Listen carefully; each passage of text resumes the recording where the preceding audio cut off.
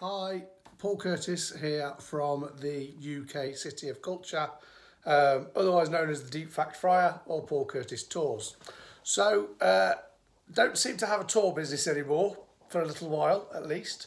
So what I've been doing is we've resurrected the Deep Fact Friar, not dug him up, but just resurrected him in terms of putting his posts out there on a daily basis. And one of the things that we have done is received a phone call today. Each day we post a fact on history around City of Culture and what happened here in Coventry on this day. Sometimes medieval, sometimes Tudor, sometimes Victorian, sometimes Edwardian, but the culture of the city and the history. But received a phone call today from Sitting Rooms of Culture.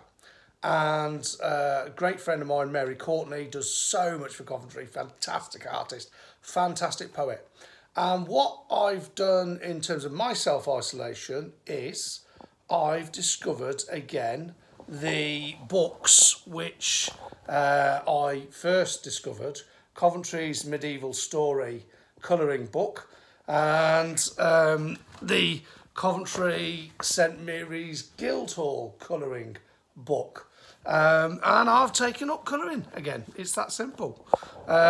Great 48 pages of colouring, bit of history in there as well, which is fantastic. And one of the things that we've learned from today is that in Coventry's Medieval Story colouring book, we know that King Henry V came to Coventry 499 years ago. No, 599 years ago today. He came to Coventry and he brought with him a collar.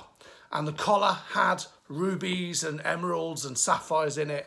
And he exchanged that, Ellie, and he exchanged that collar for 500 marks in St Marys Guildhall. And that is my coloured-in version of St Marys Guildhall.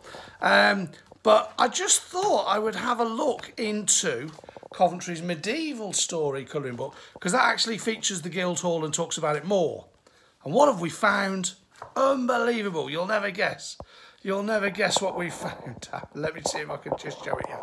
Okay, here, right on the back pages, we have discovered that the medieval kitchens, so the kitchen staff prepared lavish dishes and kept great stocks of wine to serve at many ceremonial feasts. Henry V, accompanied by Queen Catherine of Valois, celebrated the Agincourt victory at the hall. So there you go. There's a bit of sitting room culture today. Henry V and his wife, Catherine of Valois, celebrated the Battle of Agincourt victory at St Marys Guildhall in Coventry, the next UK City of Culture in 2021. It might be a virtual UK City of Culture, who knows?